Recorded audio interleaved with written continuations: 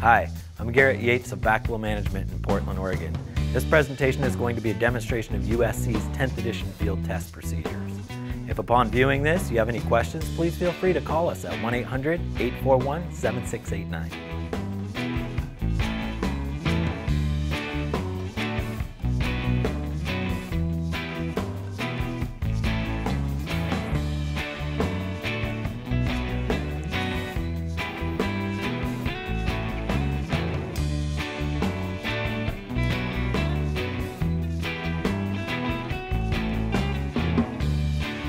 I'm going to start with the reduced pressure principal backflow assembly. When we field test this assembly, we're evaluating three components: the pressure differential relief valve, the tightness of check valve number 2, and the tightness of check valve number 1. Now, preliminary steps in the procedure require us to notify, identify, inspect, and observe. So first of all, I'm going to notify the customer I'm going to test their backflow preventer. It is going to temporarily terminate water service to whatever's downstream. I'm going to identify the appropriate markings on the assembly and put them on my field test report. So a type, a size, make, model, serial number. I'm going to inspect the assembly for the components I need. I have a number 1 and a number 2 shutoff valve, test cock 1, 2, 3, 4.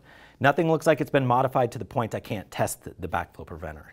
And then lastly, I'm going to observe the condition of the assembly. I always look for possible leaks in test cocks, a possible leak in valve packing, and maybe a relief valve that happens to already be open, or maybe even sometimes a wet spot underneath that relief valve are things I like to look for.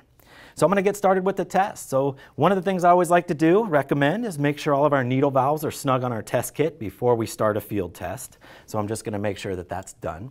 Then I'm going to go ahead and flush the test cocks. The purpose of flushing the test cocks, of course, is just to eliminate any foreign material and make sure we have supply pressure at each of those individual fittings. So I'm going to start by opening test cock 4 first. This induces flow through the backflow preventer. It would make this relief valve less sensitive to any pressure fluctuations causing it to open up. Then we'll go ahead and open 3, open 2, then I'm going to close 1, close 2, close 3, and close 4. Then I'm going to go ahead and attach my high side hose to test cock 2. The low side hose would attach to test cock 3. So we're hooking these high and low hoses on either side of check valve 1. So for the entire procedure, we're going to be observing the apparent condition of that check valve 1. Now I'm going to go ahead and pressurize the low side of my test kit by opening up test cock 3 fully. Then I'm going to go ahead and open up my low bleed needle valve just to establish flow through the test kit, eliminate any air, and leave that running. While that's running, I'm going to go ahead and slowly pressurize the high side of my test kit. Now I want to go slow here because I don't want to exercise my relief valve. So I'm fully opening test cock 2 to pressurize the high side of my test kit. Then I'm going to go ahead and open up my high bleed needle valve. So I've got both those bleeds open, just getting the air out of the test kit. Now while those are flowing, in the meantime, I'm going to go ahead and close shutoff valve number 2. And what's significant about that is my goal is to put the assembly in a no flow condition after these bleeds are closed. Then I'm going to go ahead and close my high bleed needle valve so my gauge rises towards the high end of the scale, and then close my low bleed needle valve. Now at this point we've established the apparent pressure differential across check valve 1, and it's always good to make sure our gauge remains stable. Continuing with the test procedure is dependent upon our gauge remaining stable at this point. If the gauge started to steadily descend to the low end of the scale and the relief valve was steadily open, most likely to have a problem with my check valve number 1. But the first component I'm actually going to perform a test of is the pressure differential relief valve. The relief valve shall open before the pressure differential across check valve 1 is no less than 2 psid. So to test the relief valve, I'm going to go ahead and open up the high control needle valve. And what this does is it allows high pressure to be spread across this manifold, because what I'm then going to do is transfer that high pressure down the low hose into the zone of reduced pressure to get the relief valve to open. So I'm going to go ahead and perform that. I'm going to put my hand underneath my relief valve. Go ahead and just slightly crack that low control, no more than a quarter turn. The gauge should begin to steadily equalize, and I'm just going to keep a hand under that relief valve and get an opening on that relief valve there. There it goes. 3.8 psid. It seemed that relief valve started to steadily discharge, and because that's 2 psid or greater, the relief valve operated properly. So I'm going to close the low control needle valve. The high control needle valve stays open to maintain high pressure in this manifold.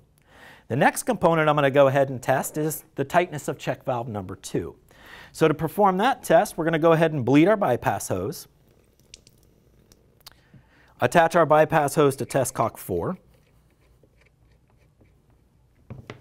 And then I want to go ahead, of course, and open up test cock 4.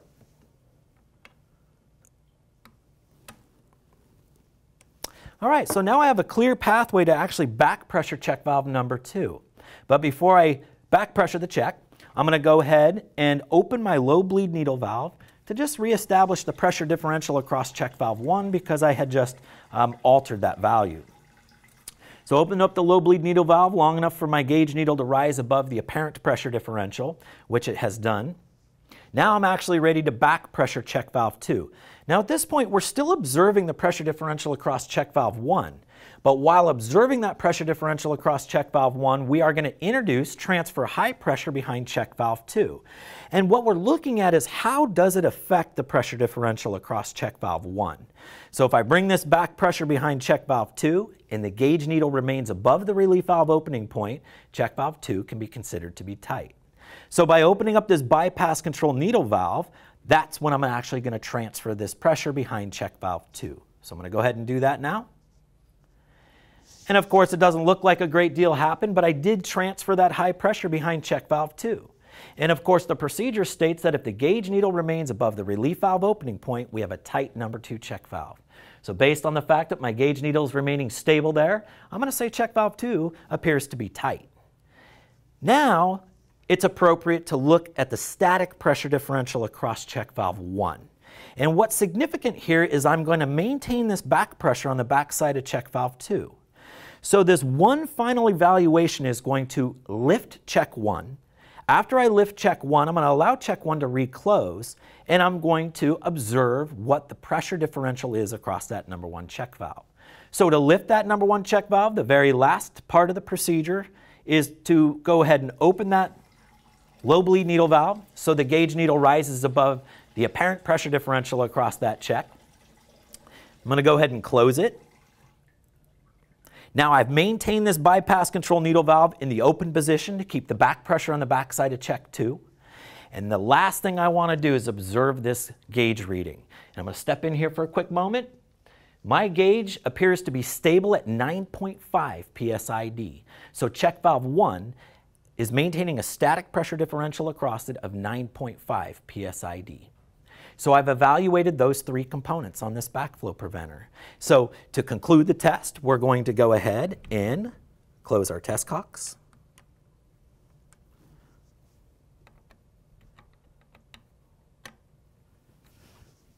And then I like to take the pressure off my test kit by opening up my bleeds.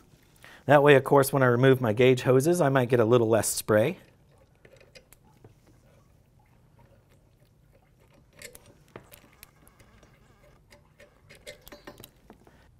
And lastly, I'm going to go ahead and restore the customer's water service by slowly opening the number 2 shutoff valve. And that would conclude the test.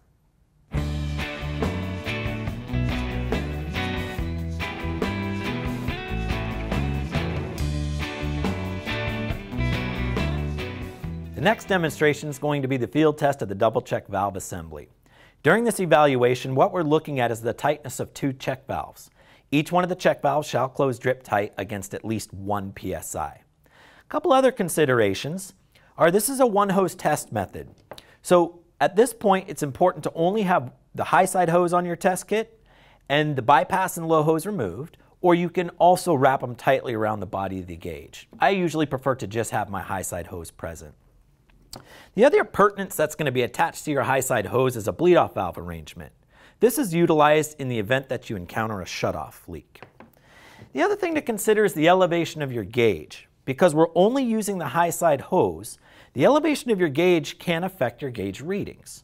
So, during the test of the number 1 check, if test cock 3 rises above check 1, we would maintain our test kit, the center line of our test kit, at the same height as test cock number 3. During the second test of check valve 2, if the number 4 test cock rises above check valve 2, we could maintain the center line of our test kit at the same height as test cock 4. Sometimes, if the assembly is installed below ground, or maybe the test cocks come off the side of the body, then it might become important to attach a piece of tube, a vertical tube, to that downstream test cock. So you'll see how I utilize this in the demonstration. Although these test cocks are situated in a manner that I wouldn't need to use the vertical tube, I'm going to go ahead and use it, again, just for demonstration purposes. So to begin the field test procedure, as always, we'd notify, identify, inspect, and observe, and then I'd begin to flush my test cocks. On the double check, we just flush test cock 1, 2, 3, 4. So here's test cock 1, 2, 3, 4, shut off 1, and shut off 2. So I'll begin the field test. And on these test cocks, we're just opening and closing them. None of them need to remain open.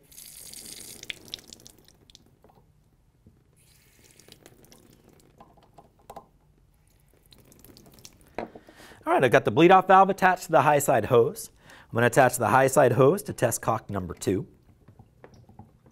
And because I'm going to demonstrate the use of the vertical tube, I'm going to go ahead and attach that to test cock 3.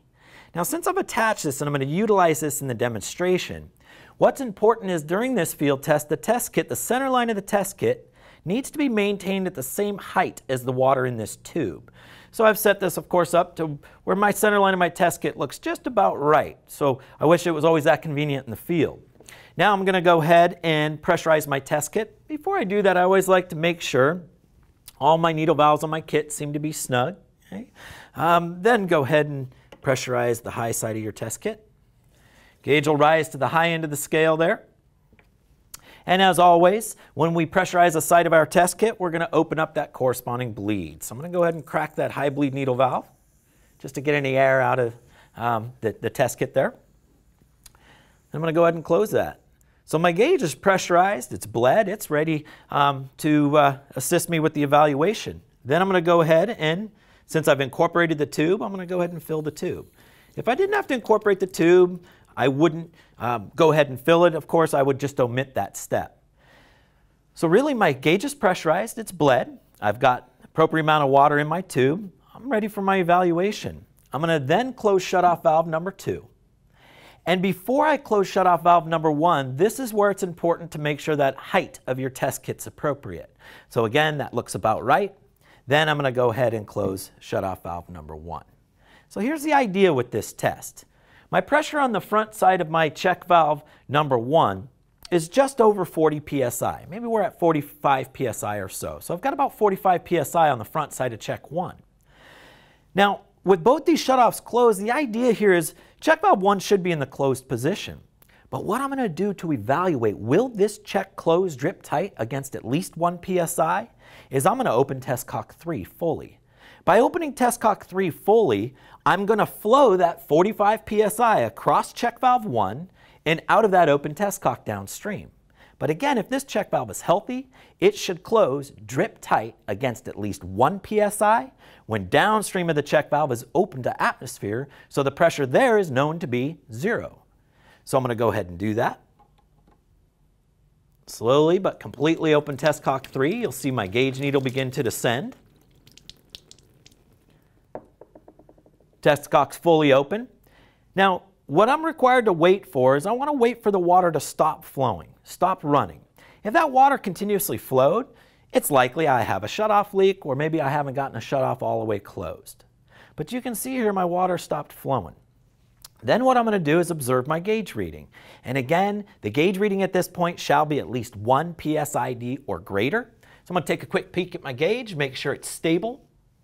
And I'm going to say that that gauge reading is stable, and I have a reading on that test kit right now of 2.5 psid. So check valve 1 is tight at 2.5 psid.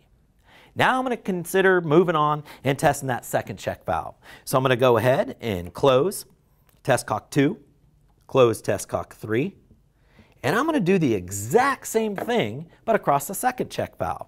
So I'm going to take my vertical tube and move that on down to that number 4 test cock.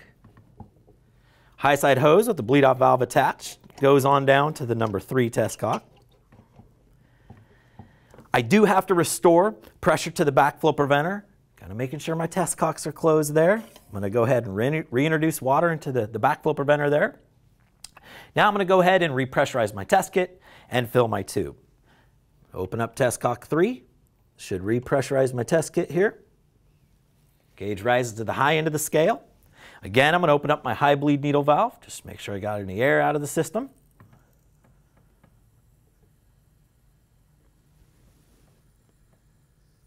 Close that bleed back down. And then I'm going to go ahead and open up test cock 4 to fill the tube. I'm going to overflow that tube just a touch, make sure I got all the air out of the system. All right. Now I'm ready to evaluate, again, check valve number 2. So my gauge needs to be maintained at that appropriate elevation before I, again, close shutoff valve number 1. So we got that same scenario set up, where I've got this pressure on the front side of check valve 2, which looks roughly to be over 40 psi, around 45 psi. But again, what's going to happen when I open up test cock 4 is I'm actually going to flow water across that check. I'm actually allowing that check to open. Water flows across the check, but again, if the check is healthy, it's going to close and hold at least 1 psi on the front side of it when downstream of it's open to atmosphere. So I'm going to go ahead and open up test cock 4, slowly but fully. You can see my gauge needle descending there. I got that test cock fully open. And we're just patient in the field and wait for the water to stop running, because again, if that water continuously flowed, I may have a shutoff leak. So I do want to make sure that water stops running. Then I can read my gauge. Okay, so it looks like I got that water stopped there. I'm going to look at my gauge here. And again, that gauge seems to be stable at 2.5 psid, with the minimum being 1. So I'm going to say that check valve 2, again, tight, 2.5 psid. So this assembly would pass the field test. Now, to conclude the test, we're going to go ahead and close test cock 3. Go ahead and close test cock 4. Remove my equipment.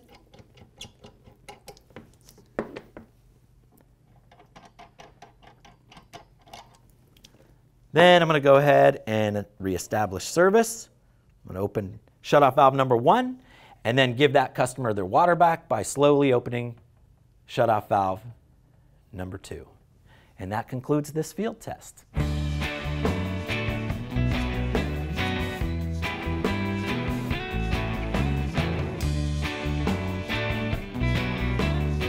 The next demonstration is going to be the field test of the pressure vacuum breaker assembly. During this test, our 2 evaluations are of the air inlet opening. The air inlet shall open before the pressure beneath it is less than 1 psi.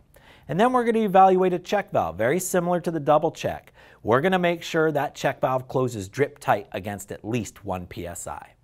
So as usual, I'd always notify, identify, inspect, and observe. And then as part of this field test, of course, we're going to remove the canopy so we can properly evaluate the air inlet opening. Then I'm going to go ahead and flush the test cocks.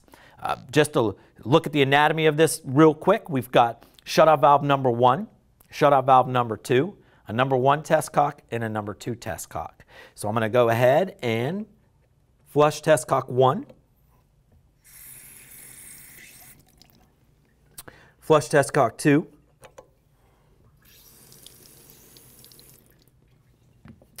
okay, now we're going to go ahead, following procedure, attach the bleed-off valve arrangement. In the event we had a shutoff leak on a pressure vacuum breaker, it would be appropriate to use this. We're going to attach that and leave it hanging on test cock 1 for the first test. But it's merely a decoration in this first evaluation, because we're going to take our high side hose and connect it to the number 2 test cock. Now the idea with where we've connected this high side hose is just beneath the air inlet. So we can evaluate the pressure on the test kit when the air inlet pops open and allows air into the body of the assembly to break a vacuum. So that's where it's appropriate to attach the high side hose in that first test. Then we're going to go ahead and pressurize our field test kit by opening up test cock 2. So I'm going to fully open that test cock 2.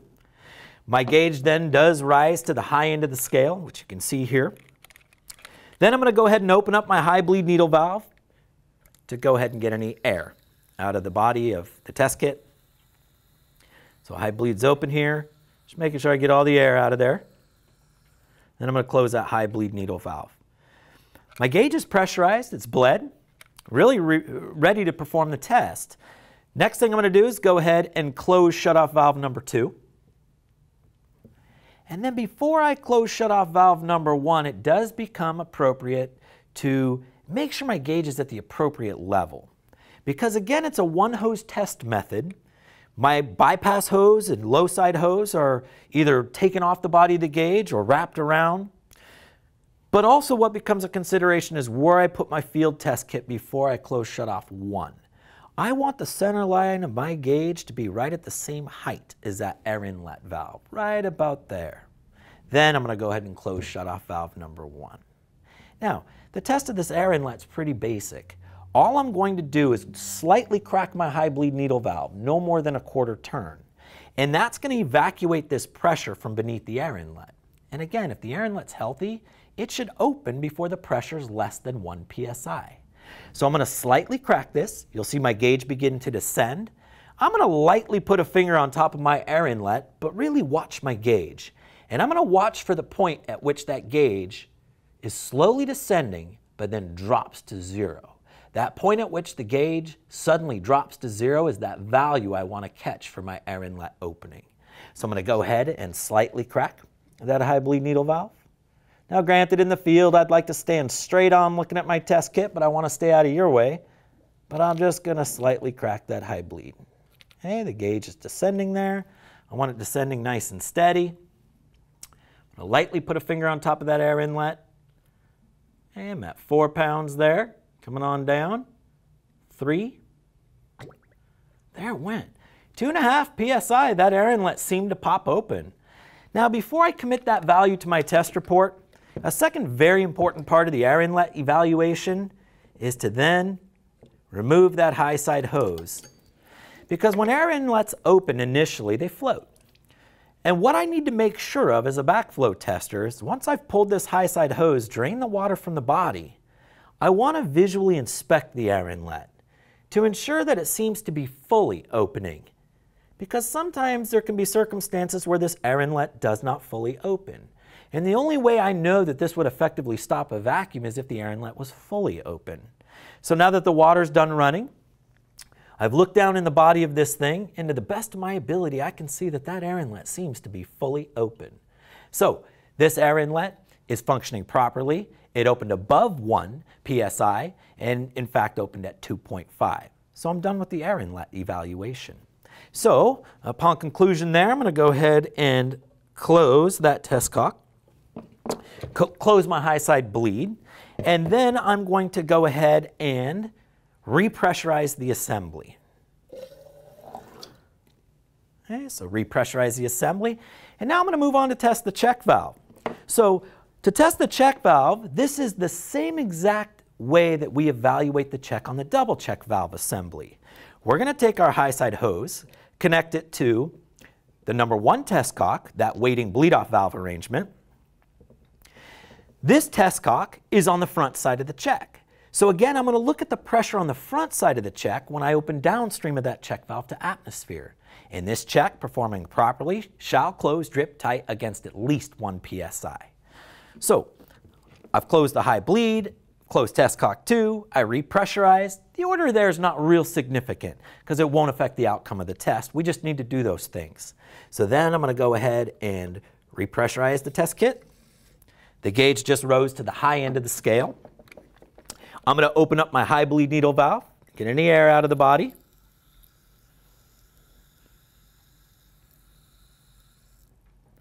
Okay, so I've got my gauge pressurized, it's bled.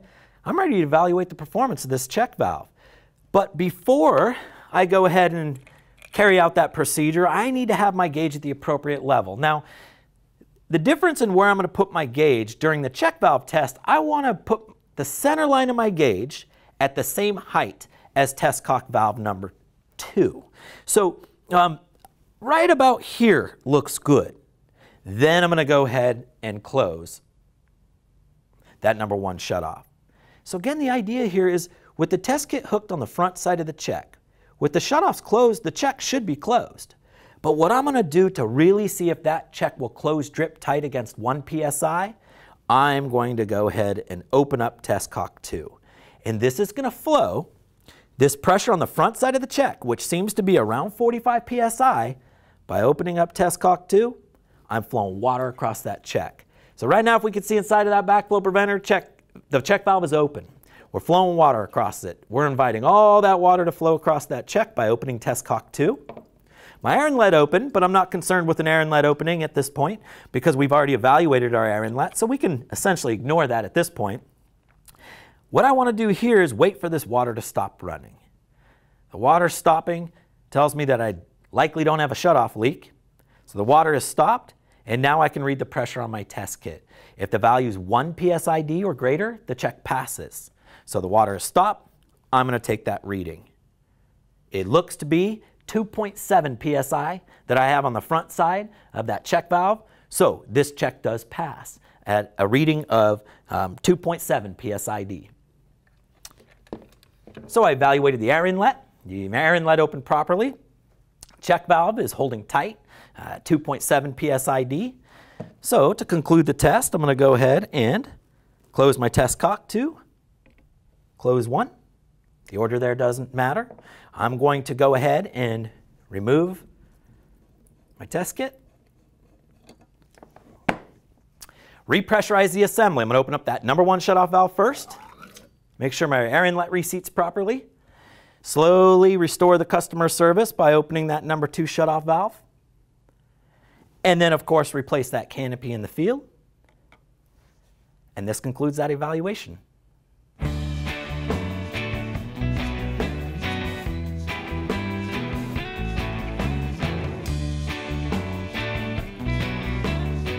This demonstration will be of the field test of the spill-resistant vacuum breaker assembly. Now, it has the same 2 components as the pressure vacuum breaker assembly. However, we test them typically in a different order. We're going to evaluate the check valve first, then the air inlet. Quick little anatomy check on the spill-resistant vacuum breaker. We have a number 1 shutoff valve, a number 2 shutoff valve. We've got 1 test cock only on a spill-resistant vacuum breaker. And then just rotating this slightly, you can see on the side of the body here is what's called the vent valve. We're going to use that to assist us in executing the procedure. But like always, upon field testing and assembly, I'm going to notify, identify, inspect, and observe. And then I'm going to go ahead and remove the canopy so I can effectively evaluate the opening of that air inlet. I'm then going to go ahead and proceed with flushing my test cock. Again, removing any foreign material, making sure we have supply pressure. And then I'm also required to just loosen that vent valve and make sure we have supply pressure there. Okay, so loosen that up, got a spray of water, so I think we have supply pressure. I'm ready to begin my evaluation. This is also a 1-hose test method, so it's either wrapping the hoses tightly around the body of the gauge or just removing those unused hoses altogether. Again, my preference is usually just to remove the unused hoses. In the event that we ran into a shutoff leak on this vacuum breaker, we're also incorporating a bleed-off valve arrangement on our high side hose. Now our high side hose connects to the test cock, the only place we can connect that. Make sure all my needle valves on my test kit are snug. And then I'm going to go ahead and pressurize my test kit. I'm going to open up that test cock fully. My gauge does rise to the high end of the scale. And I'm going to then make sure I open my high bleed needle valve to evacuate any air out of the body of the gauge. And I'm going to go ahead and close that high bleed needle valve. And in fact, you know what I like to do, and I'm going to open that high bleed needle valve back up to do this, I'm going to put a puddle of water on top of that air inlet. That puddle of water really does help us see that air inlet open. So my gauge is pressurized and bled.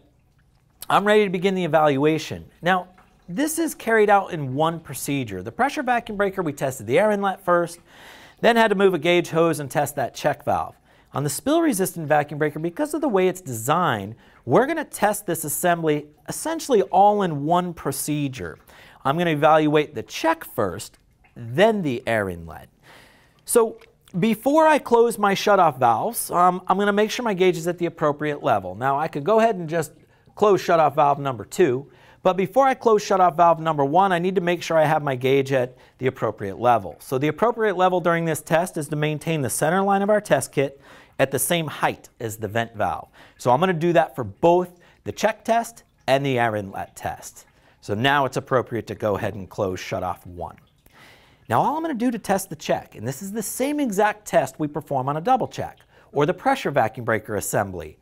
I have my test kit hooked on the front side of the check valve. I'm going to remove this vent valve, which is going to flow water across the check. And if the check is healthy, it should close drip tight against at least 1 psi. So that's the first performance requirement I'm chasing is, how is this check valve going to perform? However, depending on how well the check is holding, how high of a pressure the check is going to hold, I may or may not see this air inlet open in the beginning of the procedure. So when I remove this vent valve, I'm actually going to pay a little bit of attention to my air inlet. If he begins to open, I need to catch that value on my gauge. Then I would get the check reading. So sometimes, depending on the check, maybe wear and tear, or it's leaking altogether, I might see the air inlet open in the beginning of the procedure. If it's working properly, typically I won't see that. I'll end up having to do something additional to open my air inlet valve. So with that, I'm going to go ahead and begin to remove this vent valve. And again, this is going to flow water across that check. Same as a double check, but instead of opening a test cock, we are just removing a screw from the body downstream of the check valve. So I'm going to pay attention to that air inlet, make sure it doesn't pop open on me during this portion of the test. I'm not really going to pay attention to my gauge at this point unless that air inlet does seem to pop open. Now I've removed that vent valve fully. The requirement is to make sure the water stopped flowing from the body, the vent opening, and then I could read my gauge for my check. My air inlet didn't open, water stopped flowing from the body. I'm going to look at my test kit, and I'm going to remember for the time being that my test kit's stable at 3.9 psid. So the check valve holds tight at 3.9 psid. Because my air inlet hasn't opened, I'm then going to need to slightly crack my high bleed needle valve, no more than a quarter turn. That's going to take this 3.9 psi beneath the check and evacuate it out of the body of the gauge, which should allow that air inlet to open. So I'm going to slightly crack that high bleed, very, very slight on that, no more than a quarter turn. And I'm going to now start to look at this air inlet. When this air inlet begins to open, this puddle's going to start to recede that I have up here. And water's also going to come out of the vent opening at that point.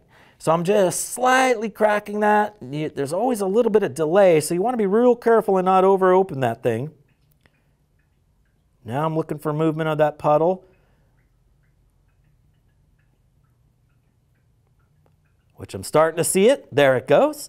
Air inlet's opening. I'm going to call that 2.2 psid, that air inlet began to open. I started to lose my puddle, as well as water started to flow out of that vent opening. So 2.2 for that air inlet opening. Now, I'm not quite done with the air inlet evaluation. Again, similar to the pressure vacuum breaker, I want to remove this high side hose, allow any remaining water to drain from the body. Then look down in the body at that air inlet, and we want to make sure the air inlet seems to be fully open. So I'm going to say that, yep, to the best of my ability, I can see in there, and it appears that that air inlet is fully open. So this assembly performed properly. I had a check valve that held tight at 3.9 psid. My air inlet fully opened at a 2.2. So again, I want to work on getting the customer back their water.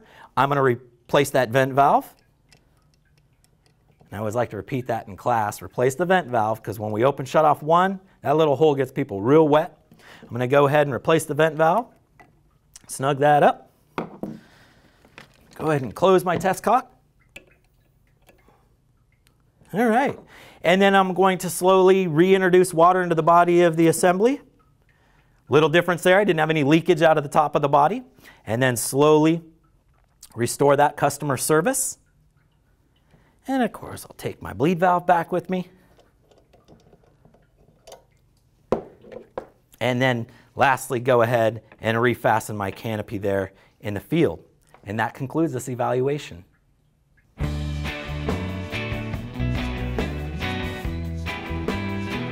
Thank you for watching this demonstration. If you have any questions, please give us a call at 1-800-841-7689. I've always maintained the best tool in my toolbox was a phone number. Thank you.